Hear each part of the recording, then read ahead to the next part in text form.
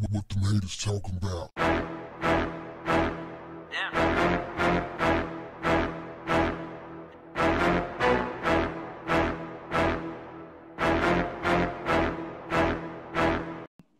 Where you at, in LA or Houston? LA. LA. Here in LA, yeah, man. Yeah. That's what's up, man. You saw that video?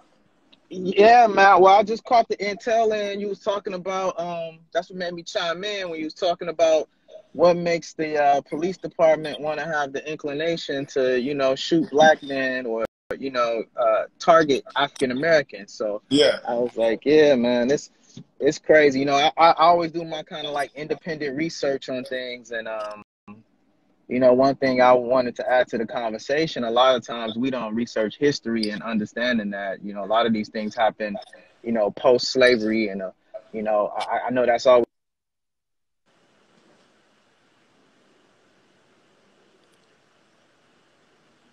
Think your sound went out. I want to hear this, man. Hold on. What's going on with the sound?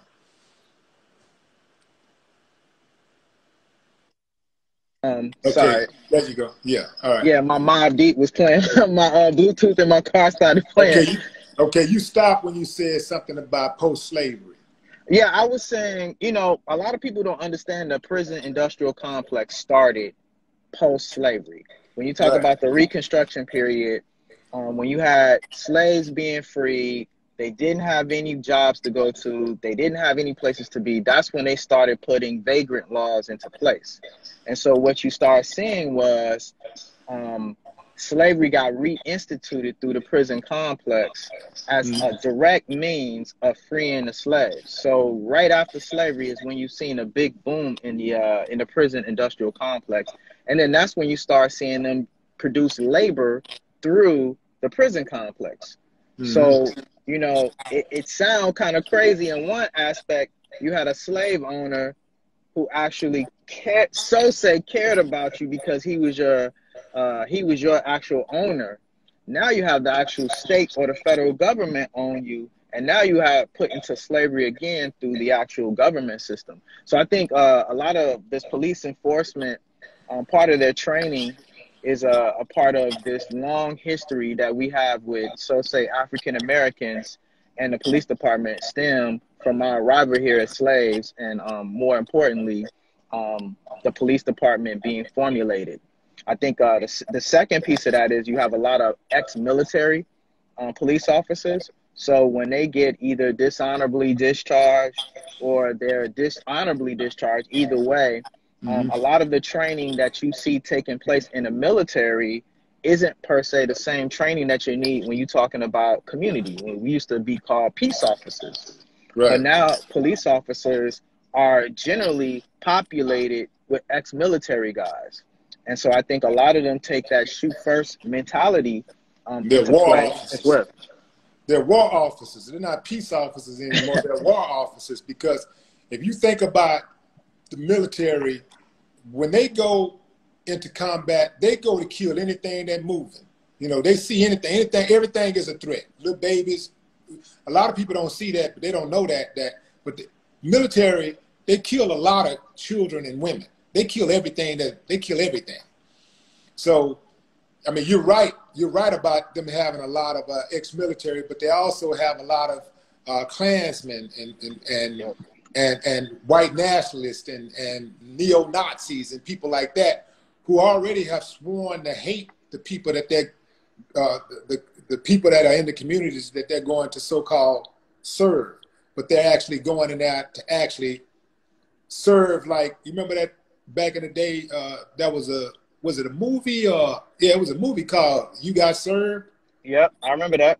Well, you know what that means. I mean, I brought it to you. You know, I can't. You know, that's got like a negative connotation to it when you say you got served, and that's how American law enforcement is today. You know, they go in with that type of mentality, like, yeah, you got served, in a way that, you know, you got disrespected, you got killed, you know, you got harmed in some kind of way because of my presence.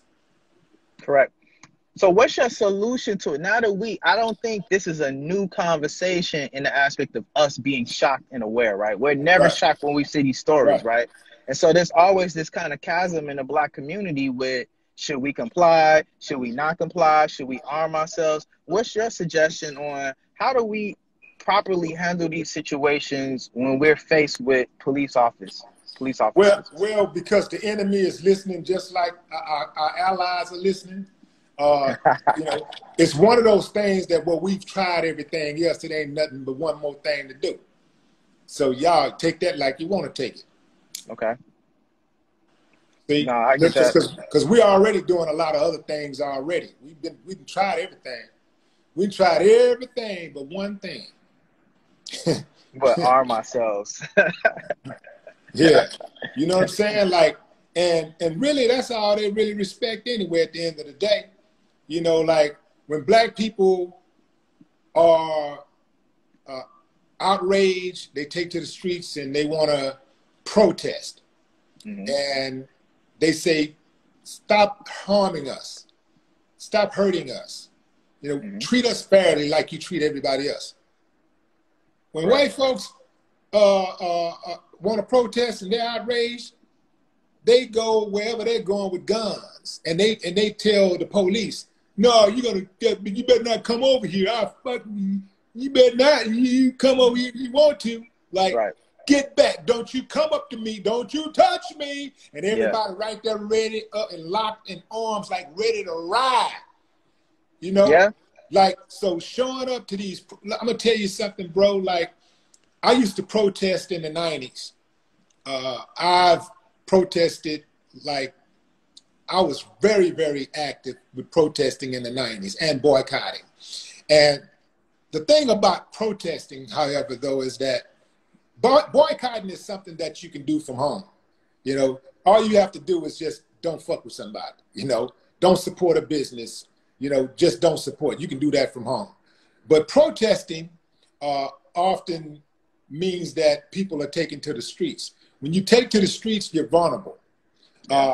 If you think about protesting in America and pretty much anywhere else, typically the protester is going to be considered the antagonist, and the police is going to not be there to protect the protester, but the police is going to be there to hope and pray the protester gets out of line so they can ride on him.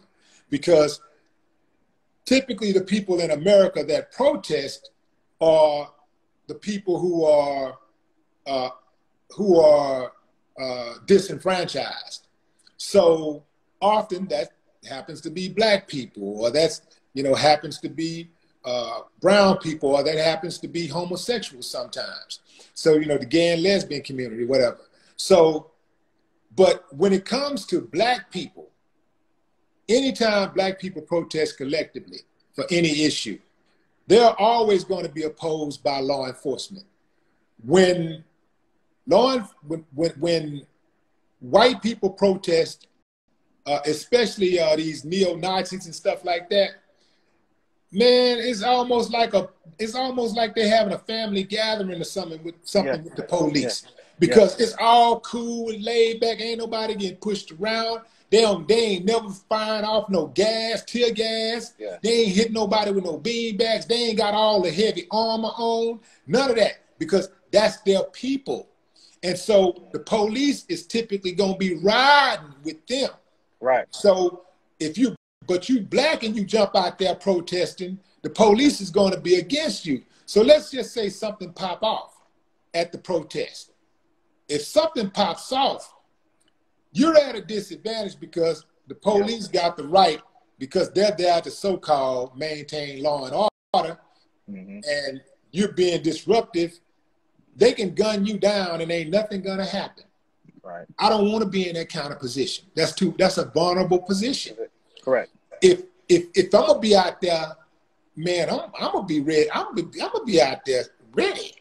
Right. You know, for what, and I'm gonna be out there to win if something go down. I'm not gonna be out there, we shall overcome, doing all this shit, waiting, holding the sign, no justice, no peace. No peace. No justice, no peace. No justice, no peace. Boom, boom, boom, boom. Yeah, right.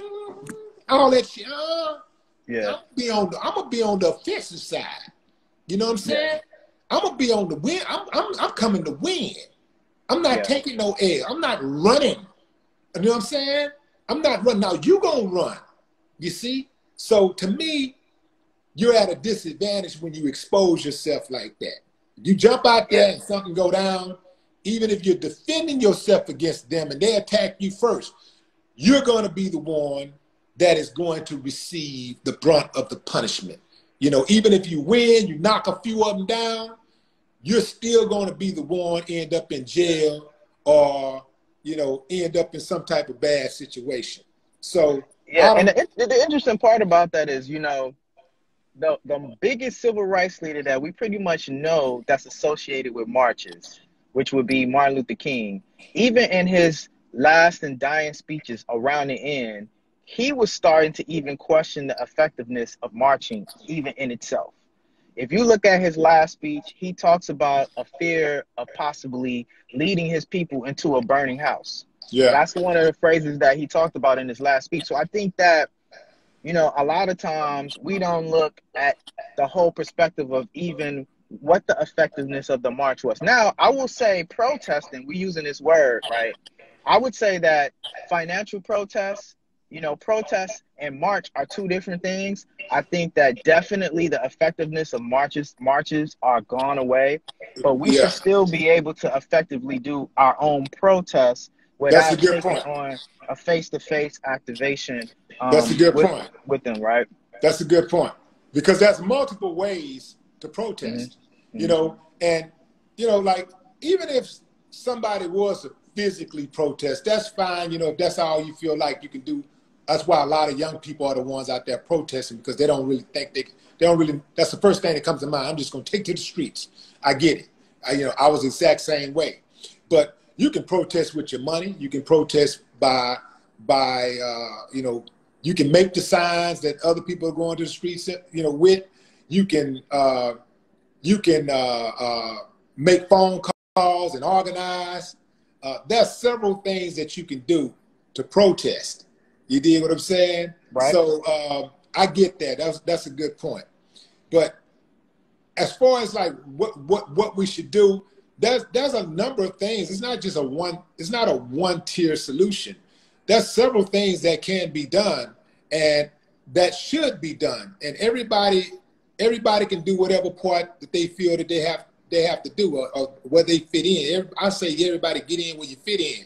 But one thing that you can absolutely not do if you claim to be conscious of what's going on and you care about what's happening, you care about your lot in life, your children, your grandchildren, if you really care, you cannot just simply complain. Because I believe that, you know, as human beings, we all have a right to complain if we feel like some form of injustice has been levied against us. We have some right to complain. But after you complain, do something. Like, what are you going to, it's like me saying, man, I got a damn leak in the roof. Right. Okay, let me get this bucket right now. I'm gonna put a bucket right here.